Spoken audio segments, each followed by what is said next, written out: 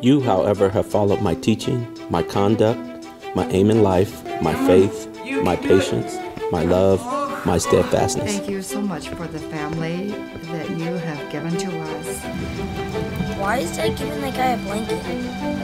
Hold the door for Grandma, Jay. Thank you. I got you. I got you. We thank you for the privilege that we have of serving you and to be disciples. I'm so sorry, baby girl. Let's try again, okay? Go ahead and ease it forward. It's okay. Up high. It's okay. Come on, you can do it, buddy. Let's go. Come on. I got you.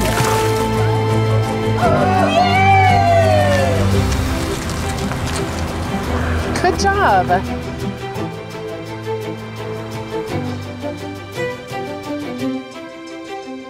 But as for you, continue in what you have learned and have firmly believed, knowing from whom you learned it. This morning, we begin our study of the second letter from Paul to Timothy. And to sort of set this up and give you the context the right way, I'm going to ask you to do something that actually sounds a little somber. But just for a minute, I want you to think for a second that you got some bad news and it became apparent that your death was going to be imminent. What would you say to your children? Because that's the context here. The context of the letter that we're starting this morning is that Paul is headed towards imminent death. I mean, it's coming quickly. And he takes the opportunity here to stop and to write his young disciple, Timothy, about some things that are really important. And I'm guessing here that when you have a moment like that, you sort of cut through the trivial. I mean, there are certain things that are just not important anymore. You're going to get to the heartfelt things. I mean, if I'm dying, I'm 100% certain I'm not going to talk about work. I'm not going to talk about sports. I'm not going to talk about some show I'm binge watching on Netflix. Conversations are going to be too valuable for that. Some of you have had this type of experience. Those questions, those moments, those discussions, those are sacred moments. When someone's coming to the end of their life facing death, those conversations tend to be weighty. They often come with tears. We speak about what we believe and what we hold dear to us, the memories that have been made together, the people that we love and the people that we'll miss. And we give advice, heartfelt advice. That's the context here of this second letter to Timothy. This likely happens about 5 to 6 years after Paul's first letter. It's about 66, 67 AD. This is during the first few years of Nero's persecution of the Christians. This second letter finds Paul again in prison. He happened to be there the first time he was in prison when he wrote to him, but now he's in prison all over again. But this letter is strikingly different in the fact that the first letter, when he wrote it, had this sense about him, that he had this positive sense that he was going to get out, he was going to see them again, he was going to be able to teach them and encourage them and be in their lives a little bit more. But the second letter here doesn't have any hope like that at all. There's no hope of release at all. In fact, listen to what he says here in chapter 4, verses 6 and 7. He says, I am already being poured out as a drink offering, and the time of my departure has come. I have fought the good fight. I have finished the race. I have kept the faith. Those are not the words of a man who expects to be free anytime soon. Paul knew that his execution was coming quickly.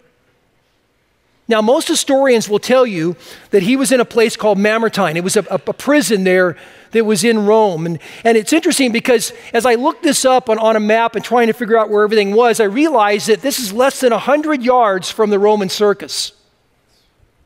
Imagine that. Imagine you get put into a prison like that and you're 100 yards from the sounds of life and laughter and freedom. The Mamertine prison was a dungeon. It was underground. It was obviously not clean. It was not comfortable. And I'm not trying to be crude, but since the formation of the latrines back then was everything flows downhill because that's the way gravity works, he was downhill. That was going to make for a smelly and a wet place. It was cold. There was no heat, no warmth. In fact, in chapter 4, verse 13, he writes and asks that someone would bring his cloak when he comes. It would also mean that during the summertime, this was going to be unbearably hot because there would be no airflow at all. The air would be completely stagnant at that point.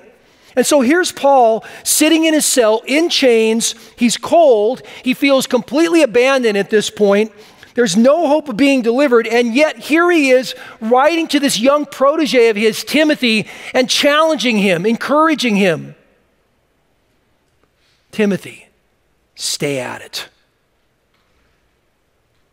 He could have been like talking about, this is so hard. And, we think about when we're going through something difficult and how much we want to verbalize all of this. And yet he takes this time to challenge Timothy and tell him, look, you got to stay at it. Go back to the ministry. Get your heart right before the Lord. Do this with a sense of passion about you. And while you're doing it, make sure you hold on to sound doctrine. Doctrine, by the way, is just another word for teaching. What he's saying is, don't just teach anything. Make sure that what you're teaching is solid. That's one of the reasons why we feel like it's our job around here to stay away from opinion. It's our job to stay away from pop culture. It's our job to stay away from politics and teach God's word, period. Thank you. 4 of you. All right.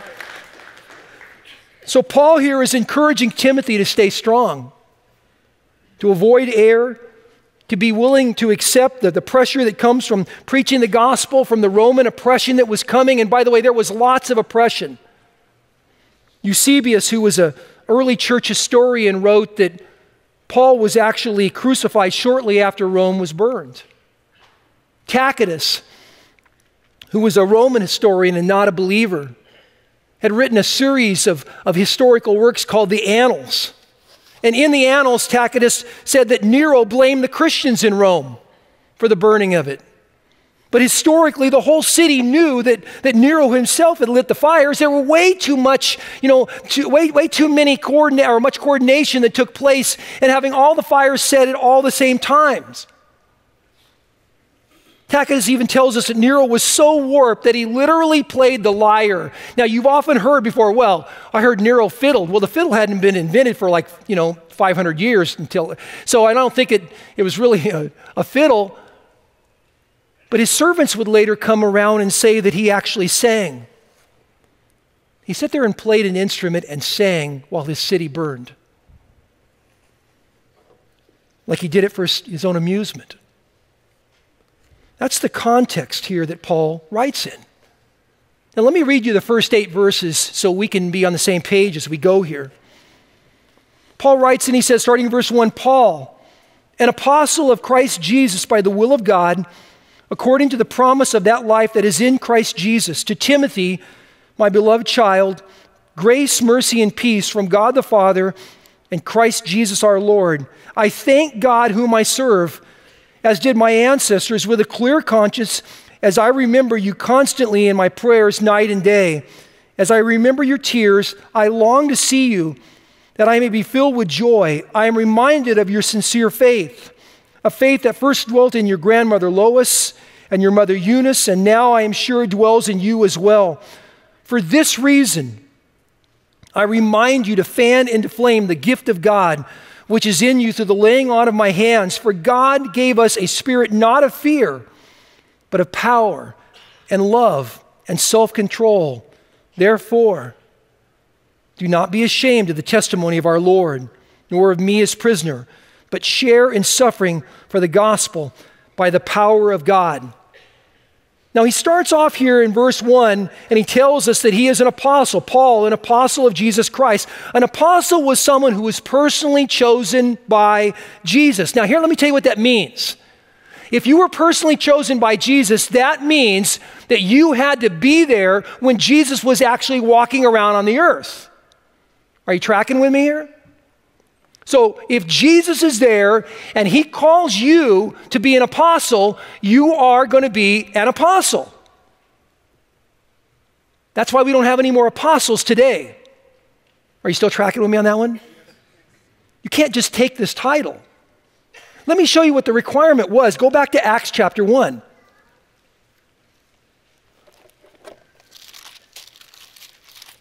Acts chapter 1, go to verse 21. Now the context here is that the 11 disciples, Judas, of course, became the traitor. He's gone. The 11 disciples now are prepared to add a 12th to take Judas's place. Watch what the requirements are. Acts chapter 1, verse 21, he says, "So one of the men who had accompanied us during all the time that the Lord Jesus went in and out among us, beginning from the baptism of John until the day when he is taken up from us." So in other words, stop for a second. There's the sort of the parameters. This person had to be there when Jesus was going and doing his ministry. The parameter is he had to be there from the point of Jesus' baptism in the Jordan River by John the Baptist all the way to the time when he departed in Acts chapter 1 and been up and was with the Lord. He says, beginning from the baptism of John until the day when he was taken up from us, one of these men must become with us a witness to the resurrection. And they put forward two, Joseph called Barsabbas, who was also called Justus, and Matthias. And they prayed and said, "O Lord, you know the hearts of all. Show which one of these two you have chosen to take the place in this ministry and the apostleship which Judas turned aside to go into his own place." And they cast lots for them, and the lot fell on Matthias, and he was numbered with the 12 apostles. Now, that's a big deal. When he writes this passage then, back here in 2 Timothy, there's not a lot of these guys left. This is probably 33 to 34 years after Jesus' crucifixion. Paul tells us he is an apostle here, not because he chose to be. Again, this is not the kind of thing where you could go, well, listen, we're starting a church here, and I just think, call me apostle. No. That's not the way it worked. This was a calling. It's like God gave him an assignment.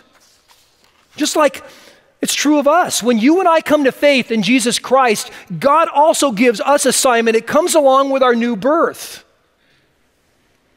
Our assignment is that time when he sort of saves us and forgives us and pulls us into his family, that he puts us in the family business. Well, you could be sitting there going, well, what's the family business? The gospel.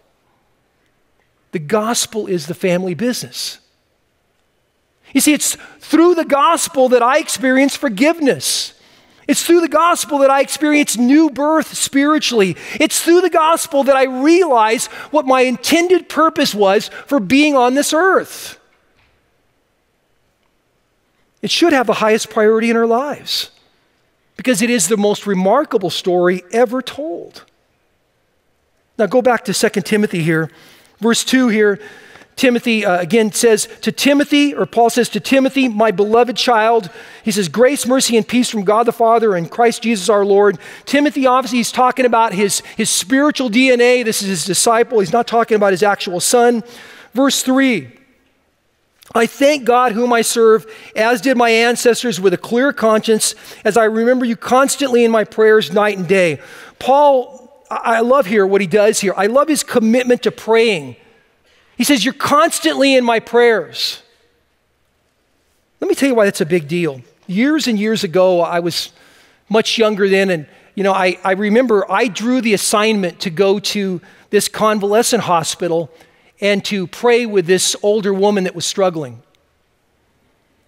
And I'd found out that she was in her 90s and she couldn't walk anymore. She was confined to a bed or either a wheelchair if somebody perhaps would push her around, and there really wasn't a lot of people that would do that at that point. So I get there to the hospital and I find out that not only can she not walk anymore, now she can't see.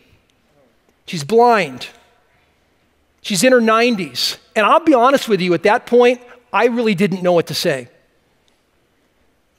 And I'm thinking to myself, I'm supposed to go in here and I'm supposed to kind of encourage her, lift her up a little bit. And I remember one of the most shallow questions you could possibly ask. And I just looked at her and I said, what do you do all day? I mean, I really was kind of, immature. And she said, I pray. I have a ministry of prayer. That was incredibly humbling. I mean, here's this woman in her 90s. She can't walk, she can't see, but she could pray, and she did. I mean, when she prayed, it was so obvious that she had lots and lots of conversations with God. Just the way they conversed was amazing. I remember, I think, going in there thinking, I'm supposed to go in and encourage this lady. She schooled me. I mean, I thought I knew the Lord well. I went to Bible college and seminary. I thought I knew the Lord. She talks to the Lord all day long. And so when Paul writes this, he says, you were constantly in my prayers night and day. Paul knew exactly what his ministry was. I'm praying for you. That's what I'm doing. Well, keep going here. Look at verses 4 and 5. Verse 4, he says, as I remember your tears, I long to see you that I may be filled with joy. He's talking about his affection for this young disciple of his, Timothy.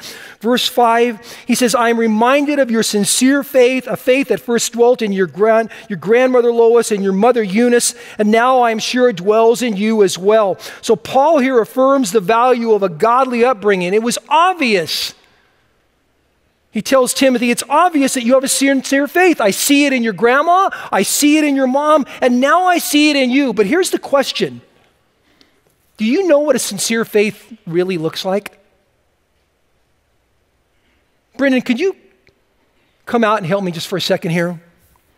So I don't get my hands completely. What we've got here is a simple illustration so you can make the point. This is bath bomb. How many of you ladies, you all know. How many of you men know what a bath bomb is? Anybody here? Okay. Women like to take a bath with a bath bomb. It kind of colors the thing up, but it's not really super, super strong. But if, you jump into the bath bomb and there's going to be an orange or a red or whatever color it can be, I guarantee you at the end, it washes off. Okay? It might tint something for a little while, like this shirt. You could definitely take a white shirt and tint it a little bit. But the other one here, this is dye, red dye. This one is not going to tint the shirt. This one is going to stain the shirt permanently. Permanently. Now, the reason why we did this is because I want you to understand something. Faith, when you come to faith, and what makes faith sincere is not a tinting of your life. That's what religion does. People say, well, I'm going to go to church and maybe get a little bit religious and I'll sing a couple of songs and I'll do that stuff. You know what they're really looking for? I don't want my life changed. Just tint it a little bit, all right? That's not what we're talking about. When Paul talks to Timothy about having a sincere faith, he's talking about having a life that has been stained. It's different. It's changed. It's obvious to all. It's permanent. It's been stained by the blood of the Lamb. Genuine faith is just so obvious. It shows up in my lifestyle. It shows up in how I steward my time, my talents, my treasures. That means that what I say and do reveal a sincerity of heart. Paul could see that in Timothy. Now keep going here, because in verses 6 through 8 here, Paul is going to challenge Timothy 3 different ways. The first way he's going to challenge him here is keep using your spiritual gifts. Keep using your spiritual gifts. Look at verse 6. He says, for this reason, I remind you to fan into flame the gift of God which is in you through the laying on of your hands. Well, what reason? Well, the reason that he has a genuine faith, a sincere faith. Paul's point is this: since you have a genuine faith, use your spiritual gifts. In other words, keep it on fire. I love the term there that he used, fan into flame. You know what that tells me? That tells me that it is completely possible to take your spiritual giftedness, even your spiritual zeal, and let it wither away to almost nothing. I mean, be really cold. I mean, if a guy that's a pastor at the church at one of the most significant churches there is, the church of Ephesus, has to be told to step it up, get back in the game. Timothy, you got this gift. Why are you not using it? If he has to be encouraged about it, I know I do. That each of us can allow that to happen in our lives. You know, when you and I come to faith in Christ, you know we receive a spiritual gift. That's a spiritual ability that was not there at your physical birth. A spiritual gift is one that comes at your spiritual birth. But just because we receive a gift doesn't mean we'll use it. Doesn't mean that you'll just let it go idly to waste. Paul's challenge to Timothy here is, Timothy, don't do that. It should be a challenge to us as well. Am I using my spiritual gifts? Some of you might be asking, what is a spiritual gift? Others might be saying, well, I didn't even know that God gave me a gift. I have no idea what it is or how I find out or how I use it. I mean, how do I even get started on this process? Well, you know what? We kind of prepared for that. Beginning February 10th, we're going to have a really short class called My Best Fit. My Best Fit is all about helping you find your spiritual gift and how you can use it to serve the Lord better, right where you're at.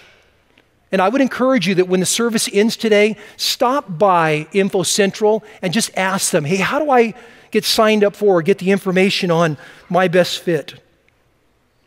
Because the gift is still there. I mean, I've heard people before in the past say, well, you know, it's use it or lose it. I don't know where that's in the Bible. I mean, we're a Bible church, so I'm not going to tell you something I think is wrong. I think the gift is still there. I think the problem is our gifts are the same way that Timothy was seen by Paul. It needs to be fanned into flame. Amen. We need to begin to use that. You know, so often it becomes an issue of we're just afraid to fail and we allow the fears to take over. We become unsure of ourselves and we don't want to look weird. And, you know, most Christians go through that. We go through times in our life where we're fearful. We're worried about what people might think. We're worried about what someone might say at school or what happens in the workplace or in the neighborhood. It's the reason why Paul, you know, writes to Timothy and in verse 7, you know, tells him, hey, you got to get over this fear thing. God didn't give you a spirit of timidity, Timothy. Peter was fearful. He denied the Lord 3 times. Maybe that's you. Maybe you've let your spiritual life and your service grow a little bit cold. I mean, maybe the gospel is not the priority that it should be because you're afraid of failing. You need to fan into flame the gift that is within you. You need to rekindle the fire. God is not through with you yet. The truth is, some of us need some prodding from time to time. Timothy needed it for all eternity. Can you imagine as Timothy stopped and he reads this parchment, then he tells him, you need to get with it, Timothy. And everybody around him going, wow, he just called our pastor out right there.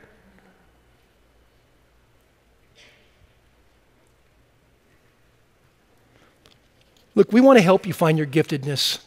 Please don't leave today without signing up for that class. Now here's the thing, even if you do that, even if you find out what your giftedness is, you may struggle for a while just even to use it. So what? I mean, think about it. You ever see somebody that had knee surgery or a hip surgery or something like that, and immediately following the surgery, they're not running. You know, they're either in a wheelchair or they've got a walker or they're, you know, on crutches or something like that. And then therapy, they go through all that stuff and they keep exercising and then pretty soon they get to the point where they're fine. No one even knows. It's the same thing with using our spiritual gifts. Same exact thing. You may struggle for a while. It may be awkward for a while. Well, God's called me to, to be this great encourager and to go out and really encourage people, but it's not my normal nature to do that, but I really feel like that's the gift that God has given me. And every time I do it, I seem to fall on my face and get back up again and keep going. Well, I feel like God has given me, this gift of leadership, but no one seems to want to follow me. Well, you know what? Put yourself into a spot where you can naturally step up. It might be awkward, but get going again. God isn't through with you yet. Get back in the game spiritually. Now, specifically, what was Timothy's gifts? Well, go back over to chapter 4 there in 2 Timothy and look at verses 2 through 5. Paul writes here and he tells Timothy, preach the word, be ready in season and out of season. In other words, when it's convenient and even when it's not. Reprove, rebuke, and exhort with complete patience and teaching. For the time is coming when people will not endure sound teaching, but having itching ears, they will accumulate for themselves teachers to suit their own passions, and will turn away from listening to the truth and wander off into myths. As for you, always be sober-minded, enduring suffering, do the work of an evangelist until you fulfill your ministry.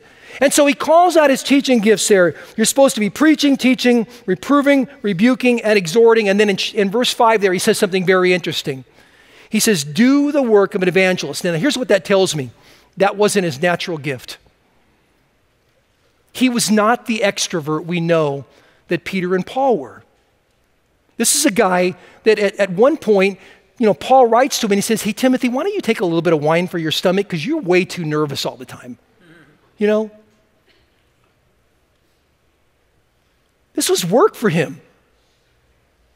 For Timothy to go and to share his faith, this was not going to be an easy thing. He would have to go and put work in, like you and I might have to do. And you might be sitting there going, well, I don't have the gift of evangelism, so I'm not going to share my faith. I'll leave that to people who have the gift. No.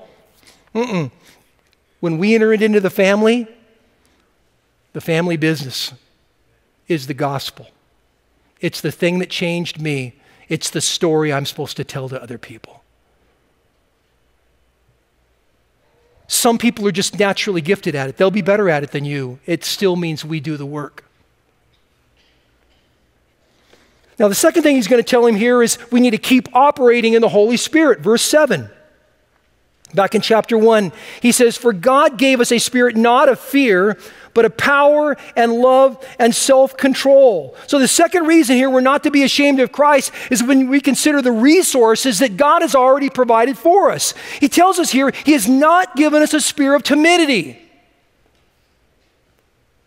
I love that, that song, and we sang this morning, the same power that rose Jesus from the grave, it lives in us. We didn't do that by accident. That was all on purpose this morning. So that you would remember the fact that the Holy Spirit is the most powerful force on earth, period. And he lives inside of you. The power that gives us constant connection with God the Father, the power that keeps us safe, the power that gives us the ability to live this life in a world full of people that maybe don't want to live the same way. The insight to see how to get beyond my own flesh and to see how God can use me. That's God's Spirit. Paul is encouraging Timothy and us, keep operating in the Spirit. Do not be driven in your life by fear. Instead, be driven by God's Spirit. Amen. Now, the third thing he's going to tell us here is in verse 8. And that is that we ought to accept the consequences of being faithful. Verse 8, he says, therefore, do not be ashamed of the testimony about our Lord, nor of me, his prisoner, but share in suffering for the gospel by the power of God. Many believers today let the world or their own desires for acceptance or comfort or ease or whatever the case may be, we let those things dictate if and when we use our gifts. That's not what we're supposed to do. My using of my spiritual gifts should be in response of God's call in my life. Listen, God's salvation is not just to keep you out of hell. Do you understand what I'm saying here? The salvation that God gave you is not just to keep you out of hell. It is to transform your life. Transform your thinking. Transform your heart. It's to change you. It's to make you a true follower of Jesus, a disciple. I love what he says here in verse 8. How he starts off, he uses the word therefore. That means as a result of everything that I've just previously said. Paul says, get back in the game spiritually. Maybe you've grown cold. It's time to light the fire again. You know, Timothy was a good guy, a great guy. He was a faithful pastor, but he just needed a little bit of encouragement. Maybe like you and I need a little bit of encouragement. He needed to be challenged to get going spiritually. Could that be us as well? If our faith is sincere, I'm not talking about a faith that is merely tinted, that if given the opportunity to put clear water on it, it's going to wash right out. I'm talking about a faith that is stained by the blood of the Lamb. It's different. Then I ought to be proclaiming that. And so just as Timothy, I would guess, was a little bit shocked by Paul's words, I would hope that this would be your encouragement this morning to get back in the game spiritually. God is not through with you yet. This morning we're going to take communion. This is a perfect morning for it. In fact, I'm going to ask those people that are going to serve us communion, if you'd go ahead and get started, and you can go ahead and begin to pass those out. And when they do, I'm going to ask you just to keep and hold that, because we're going to take that together in a few minutes. But let me explain what's going to happen here. If you're new here, if you've not been around a church or this church for a while, there are people that are going to come around and they've got some trays, and inside those trays are some cups. In fact, there's going to be 2 cups, one with a little piece of bread and one with juice sitting right on top of it. Take both of them and just hold it for a minute. Just hold those. This is something, communion is something that Christians do. We do it because Jesus not only did it, but he told us to do it. In fact, the night before his death, he did this illustration with his very own disciples. As he's sitting around a meal together, he stopped and he took bread and he broke it and he passed it around to them and he says, "This is like my body. It's going to be broken for you. I'm going to die." And then he took a cup that had wine in it this time. We use juice. And he passed it around and he says, "This cup represents my blood, which is going to be shed for you." And at the crucifixion, there was lots and lots of blood. That illustration was to help us to see that Jesus was going to give his life for us. You know, the Bible tells us in 1 Corinthians 11 that every single time we do this, we remember his death, and that we're supposed to do that. And so typically, at least once a month, we stop and we do this just to remember. And the band comes and we have an opportunity to sing a little bit together. We call that worship. But really what happens is, it's a time for every single person that's sitting here in the seat to do an evaluation of their life. See, there's 3 possibilities here. One possibility is, you know what? You are this person right here. You're stained by the blood of the Lamb. You believe it. You are sold out. But maybe, like Timothy, you just need a little bit of motivation to restart that fire and get it going again, and you're ready. You're ready. The second possibility is you might be here this morning and you don't believe. Could I encourage you? This is not for you. It will be a completely worthless moment for you. I wouldn't take it. But here's the third possibility. You might be sitting here and you've had some insightful thoughts, and you've tried to read some books that would challenge you, and you've been around church maybe a little bit, enough to feel like you're a little bit religious and all those things like that, and you're sort of in this mode. You're tinted. I want to encourage you, it's not where God would have you to be at all. I can't tell you that faith is real. I can't. But I can tell you this, if that's you, right where you're at, in the silence of your own mind, you could ask God to forgive you. You could ask God to change you. You could ask God to come and dwell inside of you. We call that spiritual new birth. And then we'd invite you to take communion with us as a part of the family that remembers Jesus' death. The night before his death, Jesus pulled his disciples together. He was going to go and die on a cross,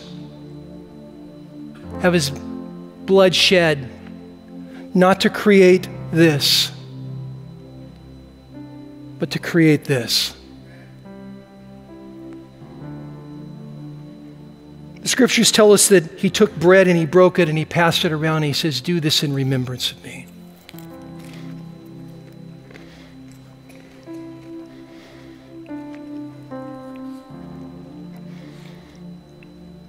In verse 25 it says that after supper, he took the cup and he passed it around and he said, "Drink this in remembrance of me."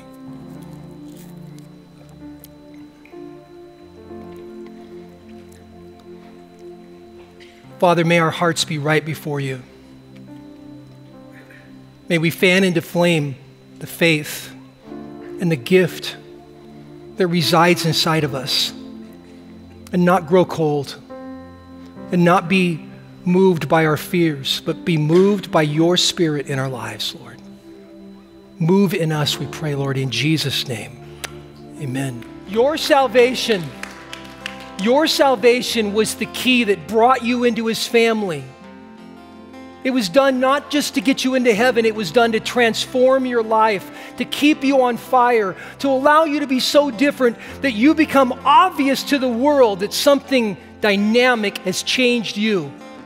God bless you. Let it be true of you.